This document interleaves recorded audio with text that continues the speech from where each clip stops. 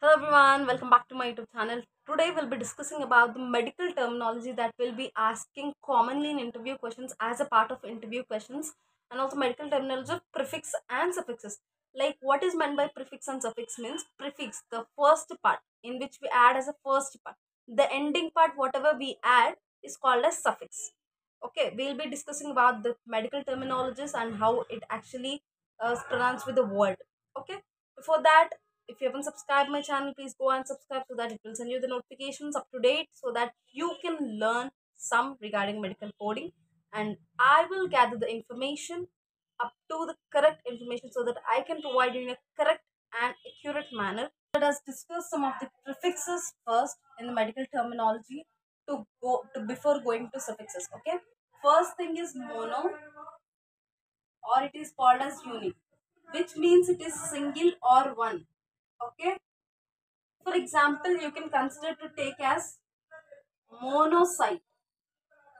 Mono means one, cyte means cell, single cell, which is monocyte. For example, for this mono or unique prefix. The second one is bi, means two. Bi means two, which is bilateral. Bilateral means two sides. Bilateral. Next thing, diplo, prefix. Diplo means double. It is diplopia.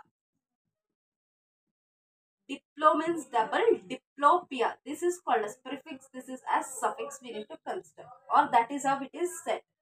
Next is ambidextrous. Ambi means both.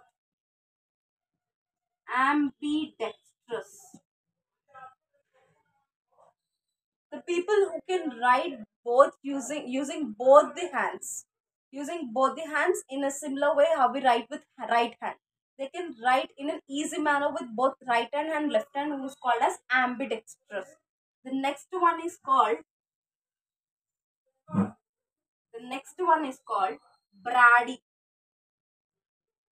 Brady means slow, which can be taken as example as bradycardia. Brady means slow, tacky means fast. I've already said to you yesterday in my video regarding tacky means fast beat of the heart. Tachycardia. Fast beat of the heart, then normal. These are called the prefixes. Next, dia. Dia means completely. Like the patient present on dialysis is near to the end of the stage, like he is on ESRD, end stage renal disease. The patient will be on dialysis, completely on the bed. So it is called as dialysis. Then this. This means abnormal. For example, you can take dysphagia. The very meaning of dysphagia is difficulty in swallowing. The inability to swallow. This was the interview question in which the interviewer asked me what is dysphagia and dysphasia. Dysphagia is nothing but difficulty in swallowing. Dysphasia is nothing but difficulty to speech, blurry speech or difficulty to speak. It is to swallow, it is to speech. Next, retiro. Retiro means behind or back. For example, retroperitoneum.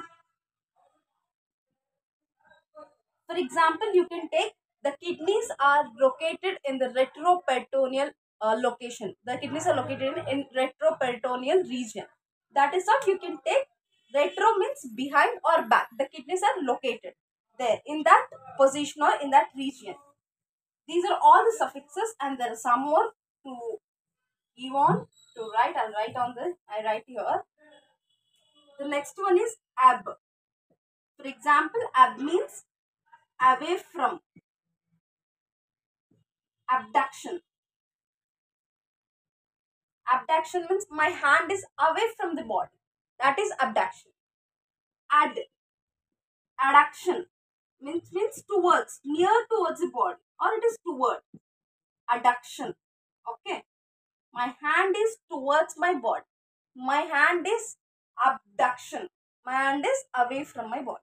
Okay, these are all suffix prefixes of the medical terminology that you need to learn, which will be an added advantage when you go for an interview. Now we'll be see about the most important suffixes which will be asked in medical coding interviews. Suffixes. The first one is synthesis. Synthesis is nothing but the puncture cavity to remove the fluid. Like the physician or the doctor will puncture la chestar kada, puncture the cavity to remove the infected fluid from the body part wherever it has got spread. For example, you can take amniocentesis. Okay, this is the example that you can consider here. Then second one, ectomy. We are very most aware of this word. Ectomy means surgical removal. Getting surgical removal. For example, commonly we take appendectomy. Appendectomy. Ectomy means surgical removal. Appendectomy. Appendix.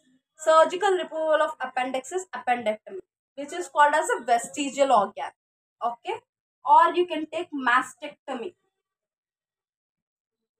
Mastectomy means surgical removal of breast. Mastectomy. Mast means surgical removal of breast.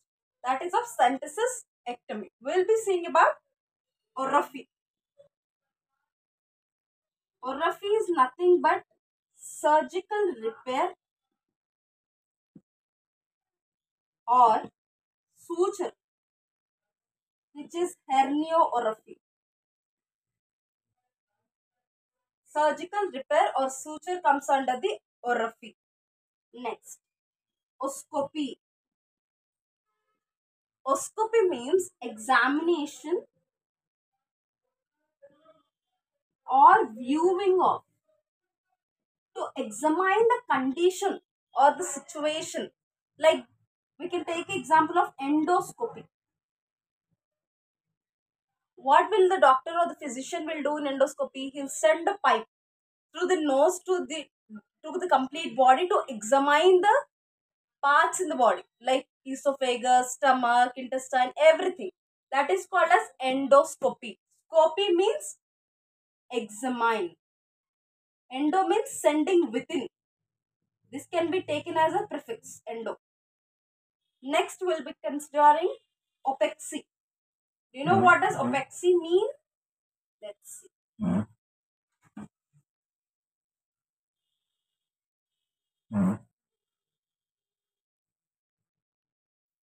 Opexy.